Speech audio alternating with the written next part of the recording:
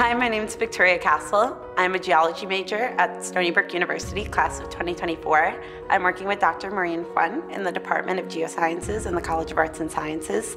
This summer, my research was using luminescence dating on two fluvial terraces in the Udowica Valley of Poland in order to reconstruct the chronology of the paleo environment. So the luminescence dating technique is used on grains of buried sediment in order to measure the last time they were exposed to light. The really cool part about this technique is that it's used on buried sand and therefore can be applied anywhere around the globe and beyond.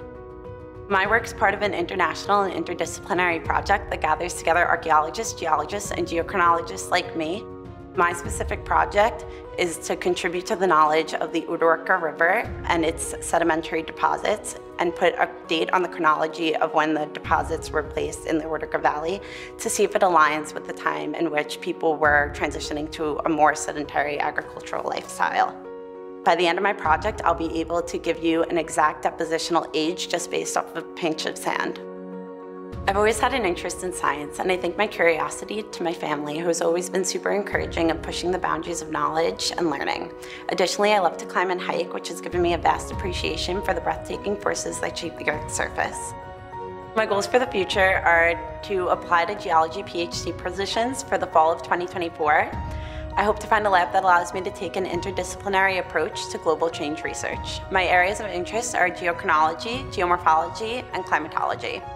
In a changing world and unpredictable climate future, I feel the urgent need to understand more about Earth's surface processes and climate change in order to protect marginalized communities from the brunt of climate injustice, as well as the environment.